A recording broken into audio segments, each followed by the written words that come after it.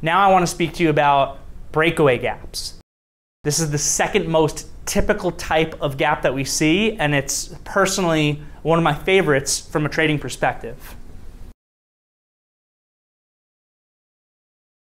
A breakaway gap is basically when a breakout or a breakdown is occurring via a gap, okay?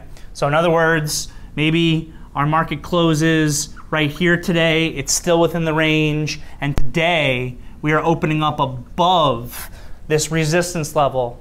We are having our breakout occur via a gap. That is a breakaway gap. Breakaway gaps tend to lead to what's called a gap and go situation, which is the opposite of a gap fill. A gap fill we just discussed is when the price comes down and fills the gap. A gap and go is when your stock trends in the direction of the gap itself.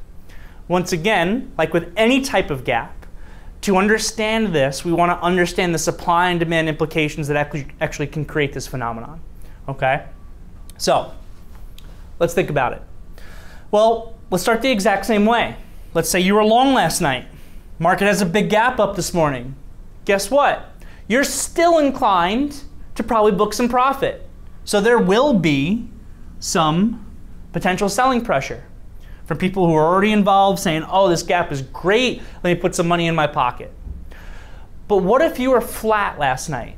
You were flat, you've been studying this stock, you've been studying this market, you've been seeing the range that it's in, you've been being very patient, you're saying, I don't want to be involved in this battle. This is one of the things that you hear me say all the time in the virtual trading floor on the pro desk. I don't want to be involved in the battle between buyers and sellers, I just want to be on the side of the winner, right? So you've been patiently waiting. You've been saying to yourself, I can't wait to buy this breakout of this resistance. And it got up here the first time and you couldn't wait to buy resistance, but it never triggered you in. And it got up here the second time, you couldn't wait to buy and it never triggered you in. And then this next time it's up here, you want to buy, same thing, and never triggers you in. Every single day, maybe let's put a price on our resistance level. Maybe our resistance level is $50. Every single time it's been getting near 50, you've been, I can't wait to buy the breakout of the stock. The chart looks so beautiful. I love this consolidation. And now guess what? It gaps past that price that you've been wanting to buy. And you have no position. What are you inclined to do? Well, the answer to that question actually depends on a couple of factors. It depends on just how big this gap is over the resistance level. And it also depends on kind of the type of trader you are and the type of personality that you have. But many market participants are going to be inclined to chase this price, especially if the gap above where you wanted to buy is not too bad. Like maybe your resistance is 50. If this thing's gapped up to $51, maybe you're not coming in and buying at 51. It's too big. But if this was gapping up to $50.15, you might say, okay, I really wanted to buy 50, but I'll take 50.15. I'm in. So people who are flat but have been wanting to buy are very likely to come in and to chase this price. That's buying. What about our short sellers? That same short seller who's been so consistently short every time this thing has tested resistance, maybe that's been their out. Maybe their stop loss has been at that $50. Now all of a sudden, that stock is gapping past $50, which is their stop loss. That means that that short seller is potentially about to lose even more than they game planned to risk. And by the way, that's one of the big dangers of swing trading. One of the biggest dangers of swing trading is that you can have a stock gap past your out, especially if news occurs or something like that, and you can lose even more than you were originally game planning to risk. And we've got rules for that too. That'll be a whole separate lesson.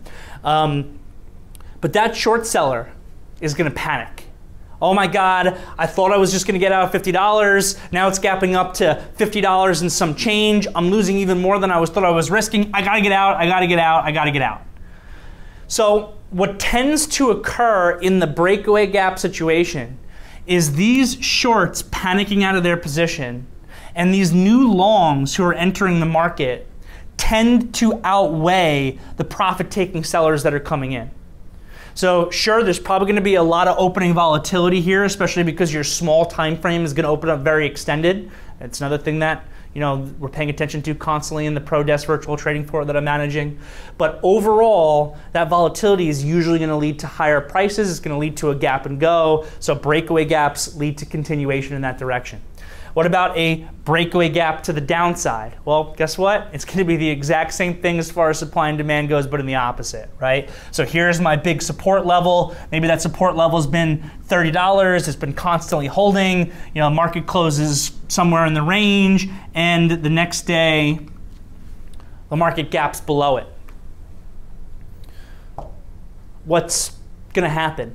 Same thing. Most likely, this is going to lead to a gap and go to the downside.